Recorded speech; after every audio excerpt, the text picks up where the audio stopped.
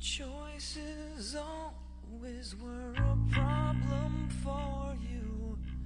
What you need is someone strong to guide you. Deaf and blind and dumb and born to follow. What you need is someone strong to guide you like me. This is another episode of Full Disclosure brought to you by InfinityExist.com. I'm Knox, this is Patch, and today we're going to be doing cross-site scripting shell and tunnel.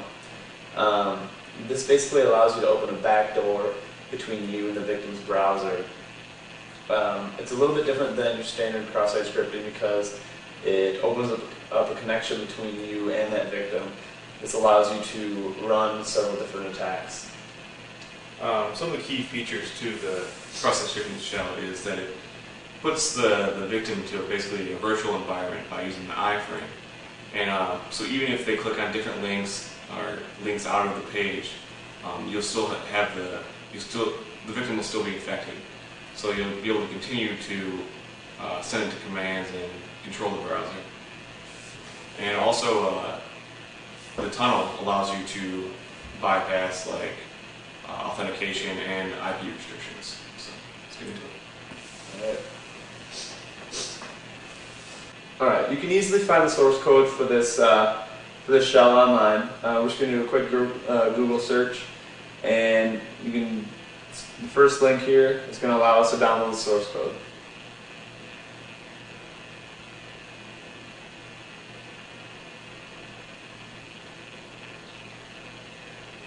Just going to download it here and unpack it. Alright, so now that we have it downloaded here, you can see that it has both the tunnel and the shell. And this shell is actually written in ASP, and the backend or the database for it is written in MS Access. So it's pretty easy to use and install. Alright, so what we're going to need to do now that we have the cross-site scripting shell, we're going to need to find somewhere we can host it. It needs to support ASP. So we use 7host. It's a good free hosting company that actually allows ASP. As you can see, we already have an account set up. Right, so now that we have our host all set up, we're going to need to configure the files a little bit. If we open up the cross-site scripting shell.asp and go down to the server configuration, the first one that you have to change is going to be the location of your server. So if you just copy and paste in the URL to the location of your server, that's all you have to do. Now also you want to take note of the other configurations below that.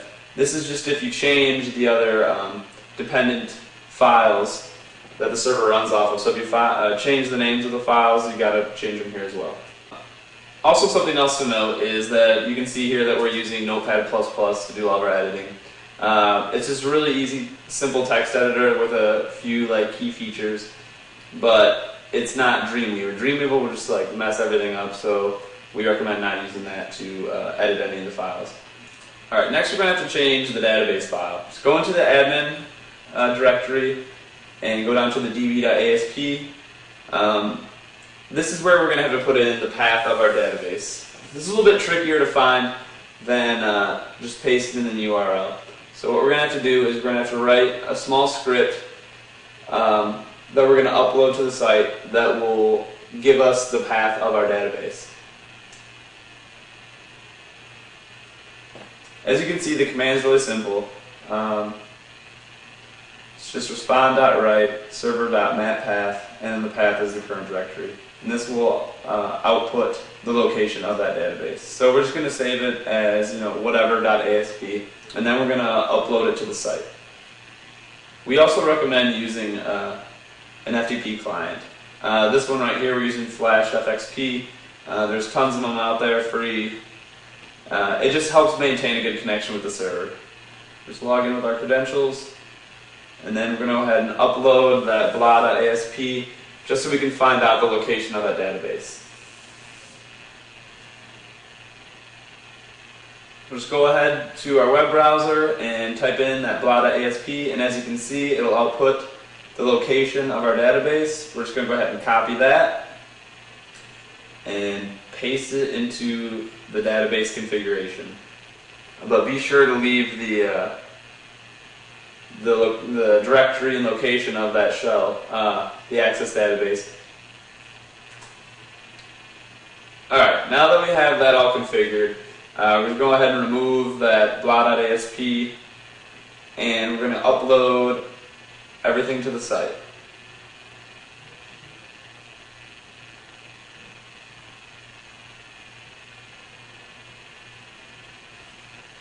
Alright, now that we have everything uploaded there, all you have to do is type admin after your URL, and it'll take you to your login screen, where you can go ahead and log in. Now, by default, the login password is woot. You can change that in your database.asp, where we place the location of our database.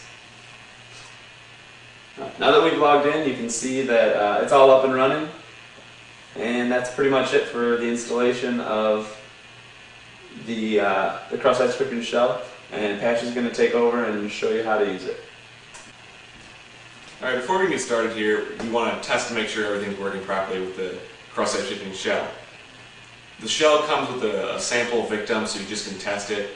If you go to it in your browser and look at the source, you'll see a piece of script that basically injects the cross-site scripting shell, which allows you to take over the victim's browser. In a normal attack, the attacker would inject this piece of script using a cross-site scripting vulnerability. And as you can see there, it's not configured properly because it doesn't have the right location of the cross-site scripting shell. So all we need to do is change that to our URL. Just open up the default.asp in the sample_victim folder and scroll down and just paste in your website's URL, and just save it and upload it.